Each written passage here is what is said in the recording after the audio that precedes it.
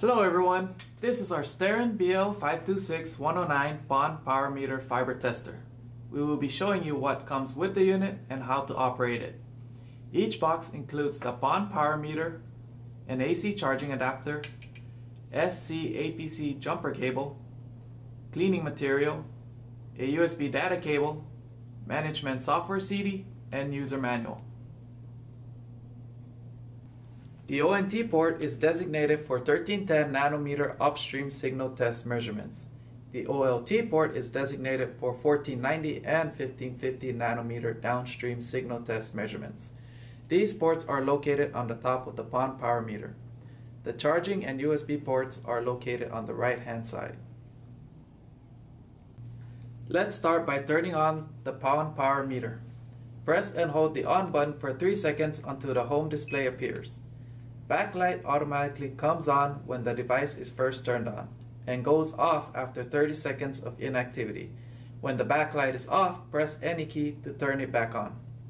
The auto power off feature is enabled when the meter is turned on, which is shown on the lower left corner of the screen. To disable the auto power off feature, press the off button. You can choose between two different measurement units, dBm or watts. Press F2 to select the measurement unit for testing. We will use the laser light source as a means to measure the PON power going through the SC-APC fiber cable. First, turn on the laser light source. Connect the SC-APC fiber patch cable from the laser light source to the ONT port on the PON Power Meter. Select the 1310 nanometer wavelength on the laser source and verify that the power level on the PON Power Meter outputs to the 1310 nanometer wavelength. Readings should be about 3.7 dBms or 426 microwatts. Switch the SC-APC fiber patch cable from ONT to OLT. Select 1490 nanometer wavelength on the laser light source and verify that the power level on the PON Power Meter outputs to 1490 wavelength. Readings should be about negative 3.03 dBms or 497 microwatts. Select 1550 nanometer wavelength on the laser light source and verify that the power level on the PON Power Meter outputs to 1550 nanometers. Readings should be about negative 4.93 dBms or 320 microwatts. While the SC-APC fiber cable is still connected, select the F1550 nanometers. Press and hold the down button and confirm the 1550 nanometer wavelength on the PON Power Meter changes to 0 dB. Then remove the fiber cable. Insert the fiber cable under test and verify that the relative value is close to 0.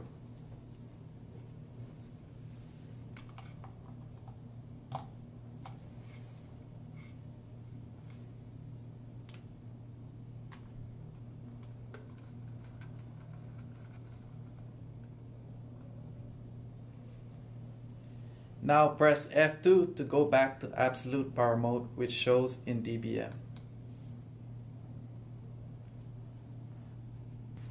Now we will go over the threshold setup of the PON Power Meter. Press and hold the up button to enter the threshold setup interface.